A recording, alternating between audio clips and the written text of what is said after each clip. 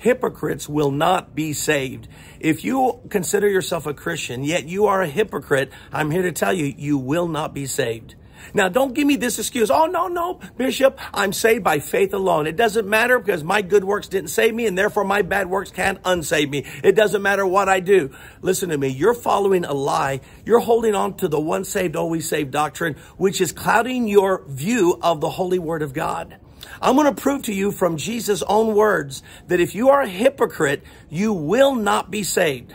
Listen to Matthew chapter 24. He begins the parable of the faithful manager with verse 42. Therefore, keep watch because you do not know what day your Lord will come.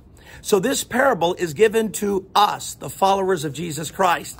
And in the end of the parable of the unfaithful steward, Jesus says to him concerning his final destination in Matthew 24:51, he will cut him to pieces and assign him a place with the hypocrites, where there will be weeping and gnashing of teeth.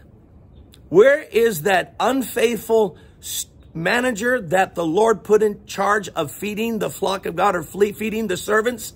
But instead of feeding the servants, he began to beat them, and he began to get drunk with the drunkards. And what happens to those who consider Jesus their Lord? He says they will be assigned with the place of hypocrites. Do you know hypocrites go to the same place as unbelievers?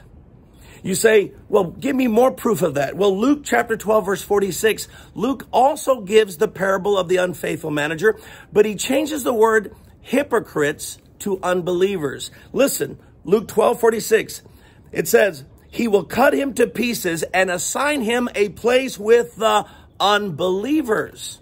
So Matthew says that this unfaithful manager goes with hypocrites and he's cut into pieces. Luke says he's also cut into pieces, but he's assigned a place with unbelievers. I don't care what you've been taught. If you're a hypocrite, you're not going to heaven.